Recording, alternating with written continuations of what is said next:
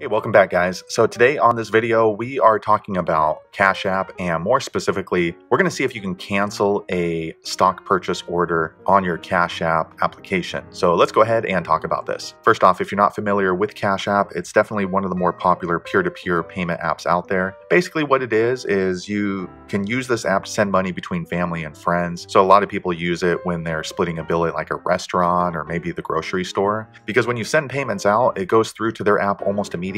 Once it's in their app, then they can use it how they wish. So they can deposit it into their bank account, they can use it off their Cash App card, or they can buy stocks with it. But can you cancel an order for a stock purchase on the Cash App once it's already been initiated? That's what we're going to answer. So I'm going to go ahead and open up my Cash App. It's this green and white one right here. If you don't have this app already, be sure to check my video description. I'll try to leave a referral link there. But I'm going to go ahead and open the app now. All right, I went ahead and opened up the Cash App, and this is the home screen. And here on the home screen, you can go ahead and request money from someone. You can also pay somebody with these two really easy to reach buttons. Down here on the bottom, you have various options about your account, so you can see your balance. You can check on your Cash App cash card. But if you want to cancel an order with Cash App, if you tried to purchase a stock, that's kind of a complicated question to answer. So what you want to do is go ahead and look down here at the bottom right. There's this little clock icon. That's your historical transactions on Cash App. I'm going to go ahead and click there now. All right, so I went ahead and clicked on that button. This brings you up to the Cash App activity screen. Here on the screen, you're going to see different transactions. So if you sent somebody money or if they sent you money, it's all going to be listed in here. But also, if you have recently purchased a stock on the Cash App, then that transaction is going to be listed here as well. Now, as you can see right here, you have pending transactions and also completed transactions. The thing is with stock prices, they do vary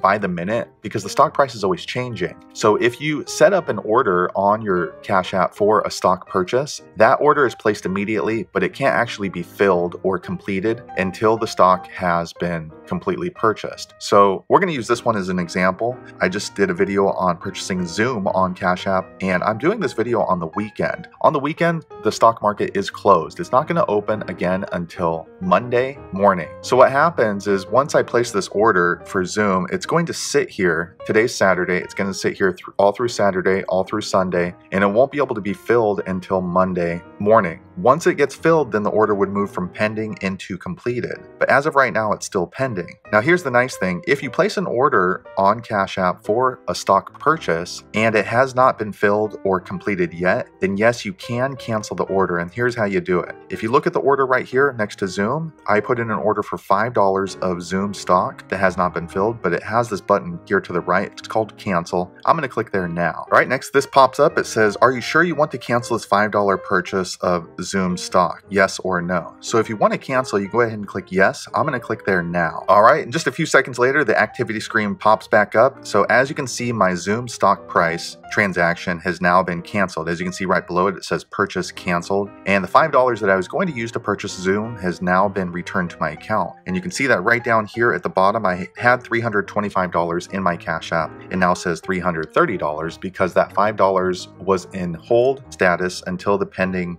Zoom stock purchase was completed. Since I canceled it, then Cash App automatically added the $5 back into my Cash App balance. So to answer the question for can you cancel a stock purchase in the Cash App, the answer is yes, as long as the transaction has not been filled or completed. But usually the orders are going to fill pretty quickly unless you order them on the weekends. So you do have a very small window or no opportunity to cancel a stock purchase on the Cash App, especially if you're buying it when the stock market is open. So hopefully you found that video useful. If so, click thumbs up, and I hope to see you on the next one. Thanks again for watching.